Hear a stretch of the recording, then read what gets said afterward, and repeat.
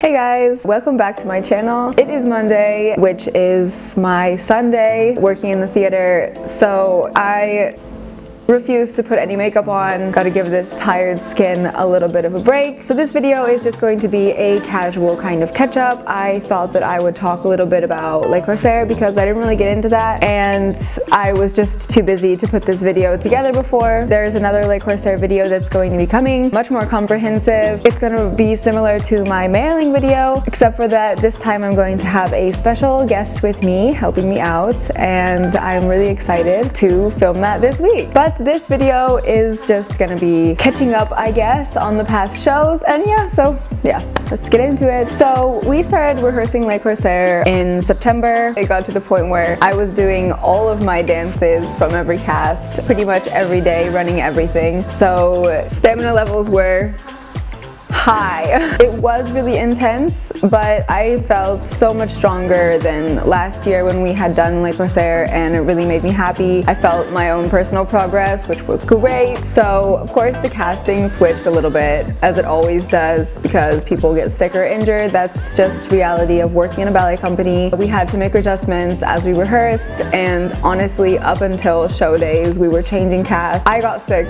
also during the rehearsal period, but I was lucky enough to have it happen pretty early on in our preparations, whereas a few unlucky people did catch a bug during the shows and ultimately had to stay home. A few other interesting things happened. One dancer broke his nose during rehearsal, another was injured during the show and actually had to be replaced during the show, which was hectic. It was a little bit more eventful than usual, but honestly these kind of things happen. So I had a couple of old things that I danced, which were the Friends of Medora and also Waltz Soloists, which I did do last season. But of course I had a couple of premieres this season. So my first thing that I premiered in was Friends of Zomaya, which is a large group dance that I had rehearsed before but I just never did. So I did do one show of that, which was pretty fun because it was character dance. It's a different feeling than doing like a very technical ballet thing. So I really enjoyed myself on stage. The thing that I was most excited for this year was that I got a show of Odalisques, which is something I was preparing last season and unfortunately didn't really get to dance. But this season I did get one show, and so I was the most excited for that premiere. It was really great to finally get to do it on stage, and